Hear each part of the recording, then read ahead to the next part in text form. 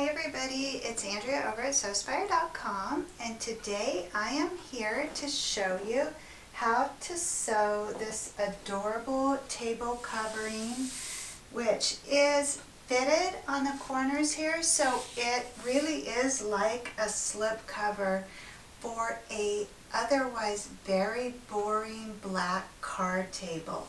So this design is unique because it has this circular medallion in the center that is actually stitched down and is a part of this design.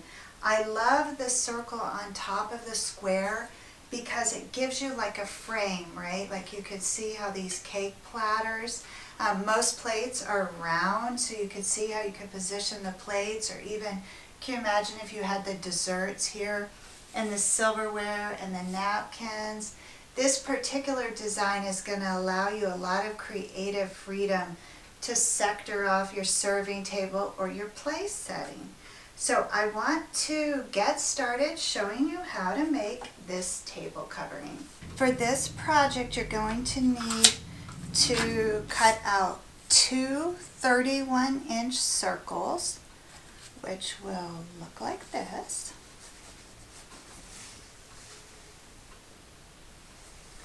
You're going to need one 35.5-inch square, and you're going to need four 9-inch by 35.5-inch rectangles. So we're going to begin by crafting that center circular medallion, and the easiest way to cut out a circle is to take a 31-inch square of fabric and fold that into quarters. And then I have a contrasting fabric here to demonstrate how you would make these cuts.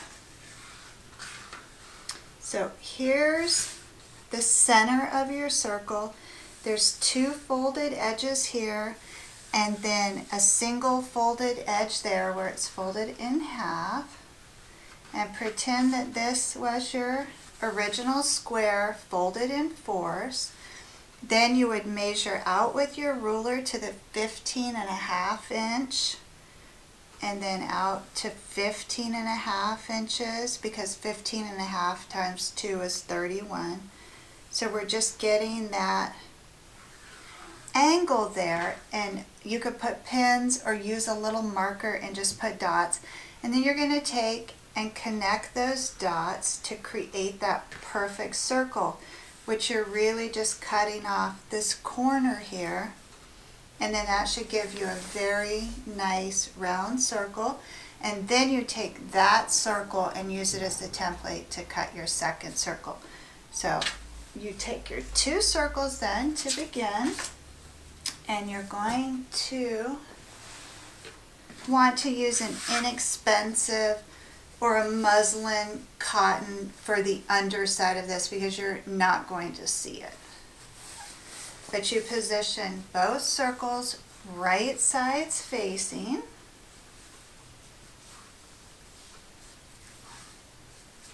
And you want to take the time to line that up really nice and pin it securely all the way around, because the seam allowance is critical if you are to maintain that circular shape. So more pins are better than less in this case, but at the very minimum, pin all of your center points and then go into the quarter points and pin those as well, because you don't want anything shifting when you're sewing this. I'm going to be using for this entire project a 3/8 of an inch seam allowance, and the seam allowance is, like I said, very important for this, so really go slow and keep your eye on that line so that you don't misshape your tablecloth. So now I have the two circles right sides facing, and they are pinned together, and I'm going to go ahead and I'm going to stitch all the way around that circle and completely enclose it with the 3/8 of an inch seam allowance.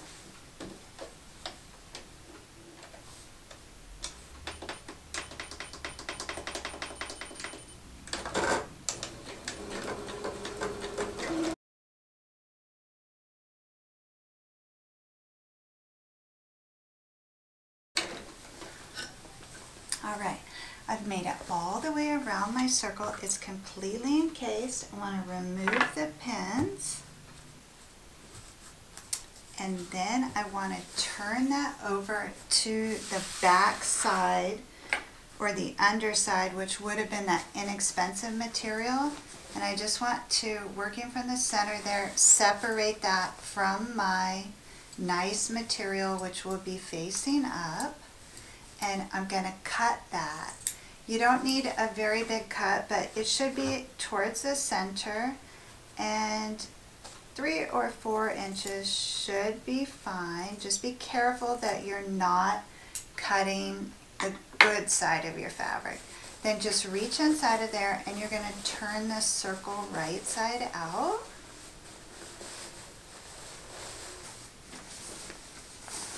You can go ahead and cruise along that seam there and kind of push the fabric out a little more. And then you're definitely going to have to iron this. So head on over to your iron and press that nice and flat. And after you do that, you can go ahead and set this circle aside for just a little bit while we craft the larger portion of the table covering. So for this next step in the project, you're going to take your 35 by 35 inch square. Okay, take your square and lay that flat, and then you're going to take one of your rectangles and you're going to position that right side's facing. You're just going to line it up perfectly even with one of those edges. Put a few pins in that.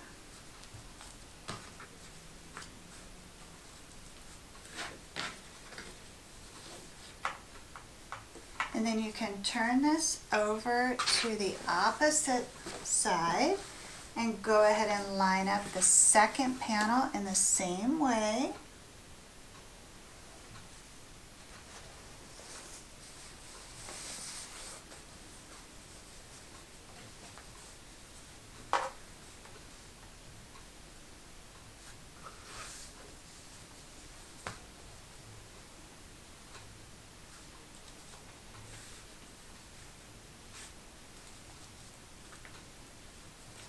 And then using a 3/8 of an inch seam allowance, stitch across the top edge of both sides of that tablecloth to secure those side panels. Okay, so we're going to stitch from end to end using a back stitch at each end.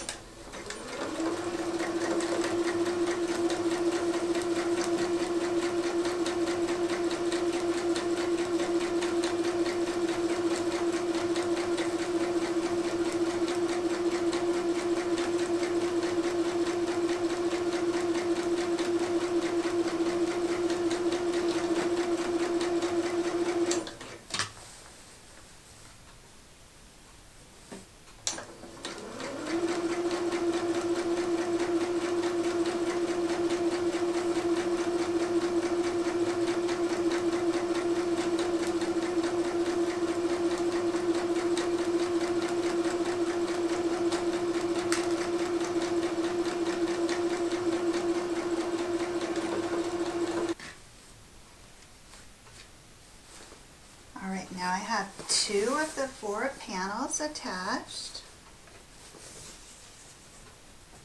And I want to go ahead and attach the remaining 2 panels in the same way, positioning those along that top edge, right sides facing.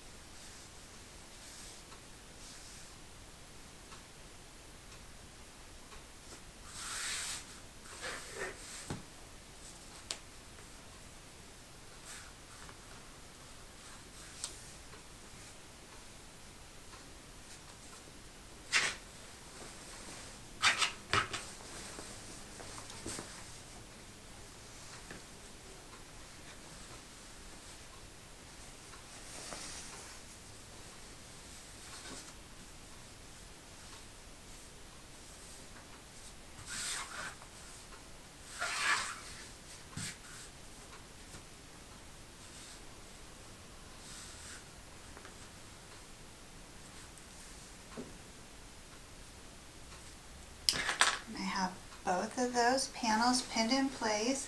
Gonna head back to the machine and stitch from end to end using the 3/8 of an inch seam allowance and back stitching at both ends.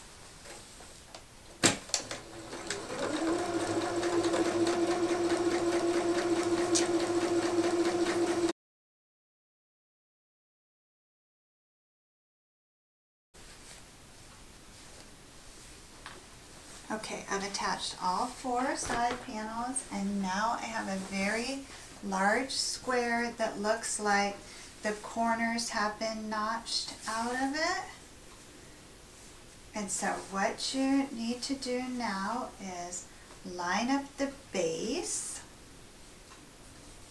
and the sides of each corner like that, and then just stitch from the bottom to the top corner there all the way around, and that's going to create your 4 corners. You'll want to use the 3/8 of an inch seam allowance and back stitch at the beginning and the end.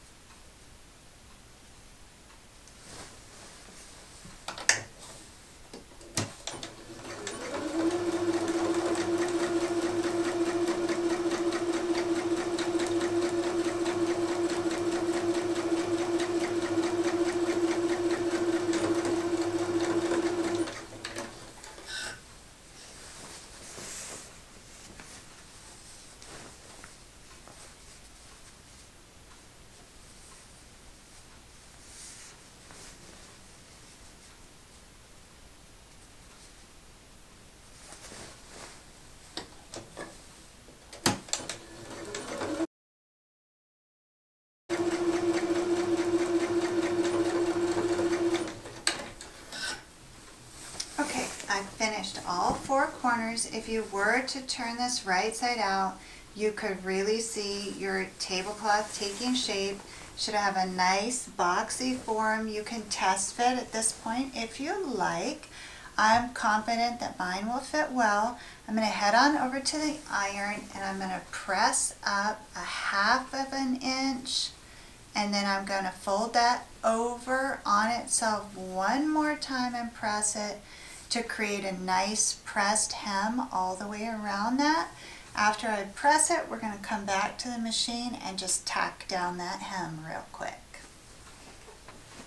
Okay, I've traveled all the way around that edge with the iron and folded it over once and then over one more time to press down that hem.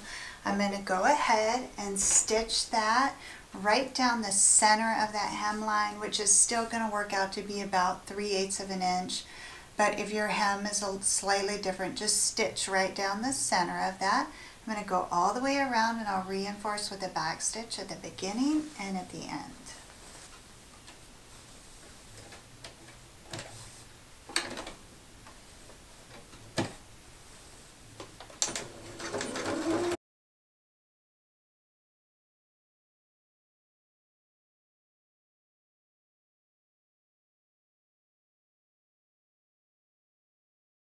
I've stitched all the way around that hem and it is in place. Now the only thing that we need to do is take the tablecloth as it is over to the card table and fit that on there, and then we can position that center medallion nice and get a good visual and make sure we're happy with that. We'll pin it in place when we're over there, and then we'll come back to the machine and stitch down that center medallion, and we will have a beautiful custom tablecloth like no other. Okay, so here's my very boring, basic, yet functional card table. Prepare for its transformation.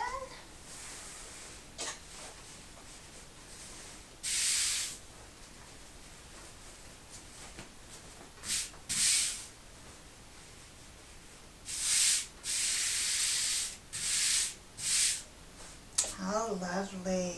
All right, I have my perfectly pressed center medallion there. This lighter floral print will be my front, and then that was the back, just some extra fabric that I had, which you're not going to see. So I have the tablecloth on there, and I want to center the circle medallion and align that. Best way to make sure that that's centered is just give a little check.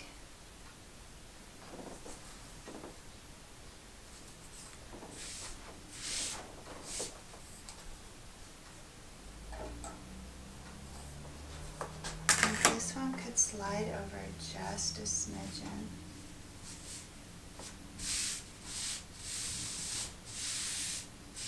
Okay, now that looks really good. So now what I want to do is pin this circle in place. So I'm just going to reach under there and start pinning all the way around. It might be a good idea to put at least one pin in each quadrant so it doesn't shift while you're pinning.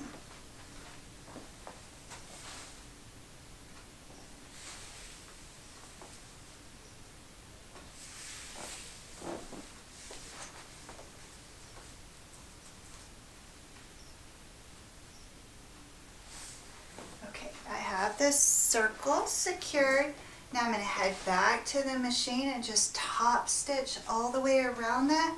I'm going to give the tablecloth one more good press, and then we'll be ready to put it on.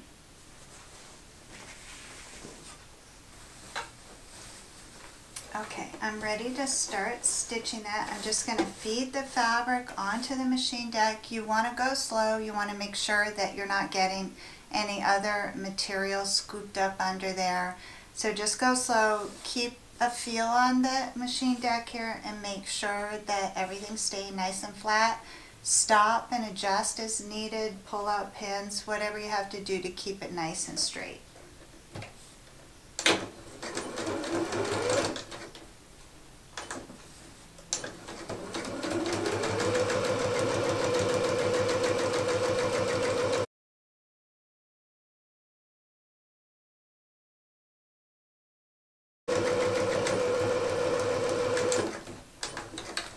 All right, that came together awesome. It's stitched really flat and straight for me, so I was happy about that. I'm going to go ahead and remove the pins and head over to the iron quick, and then I'll be back to show you how this all comes together. And don't forget, last week I made coordinating chair covers, so I'll show you the entire set in just a few minutes. Our set is complete. I am so happy. This way exceeded my expectations, and this fabric is so totally me. I'm actually going to use this on my covered porch, and I will be hosting some tea parties for two. I envision some beautiful macaroons, some ferns, some tea, some cucumber sandwiches. It's going to be amazing. So until we meet again, please know the creative genius in me salutes the creative genius in you. Have a beautiful day, everyone.